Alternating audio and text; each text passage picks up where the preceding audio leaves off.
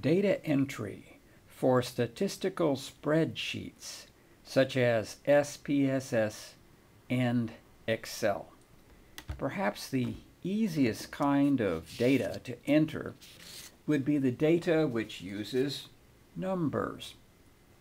In other words, in your statistics class, you have learned about ratio and interval scales, and maybe you have a little bit of difficulty figuring out whether a scale is ratio or interval.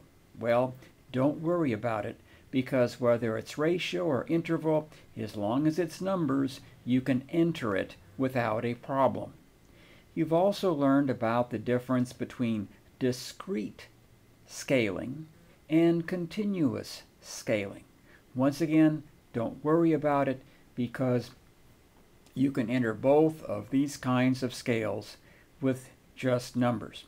So whether we are talking about numerical scores, the number of events or occurrences, the number of units sold, any of those kinds of variables can be easily entered on your statistical spreadsheets. The important thing to remember is that each row represents a different case, and each column is going to represent a different variable. Therefore, in the cell that would be at the upper left, you are going to enter the score or number that represents what our first case scored on the first variable. Let's suppose that our first variable is temperature, measured in degrees centigrade. And so we can enter a specific number, even including a decimal point. Just type in the 35.2 and then enter that by either hitting the enter button or by using one of the arrow keys.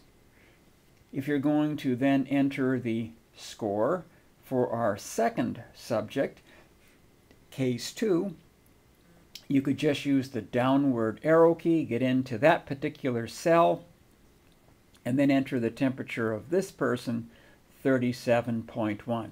You could even enter negative numbers and it'll work fine.